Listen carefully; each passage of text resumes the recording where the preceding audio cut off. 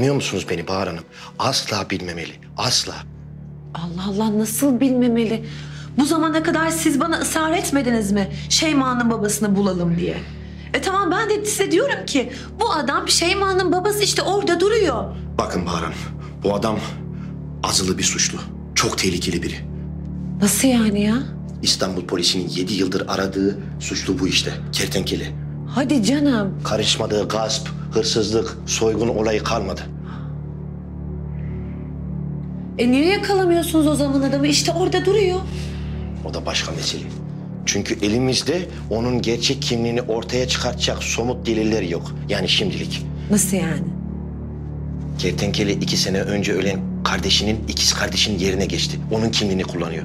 Biz de o yüzden onu tutuklayamıyoruz.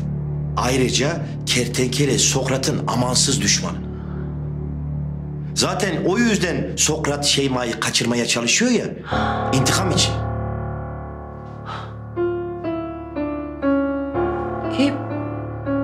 Belki Şeyma'nın torunu olduğunu öğrenirse ona zarar vermeyebilir. Evet, zarar vermeyebilir ama Şeyma'yı da hiç kimselere bırakmaz. Hayır. Bu asla olamaz.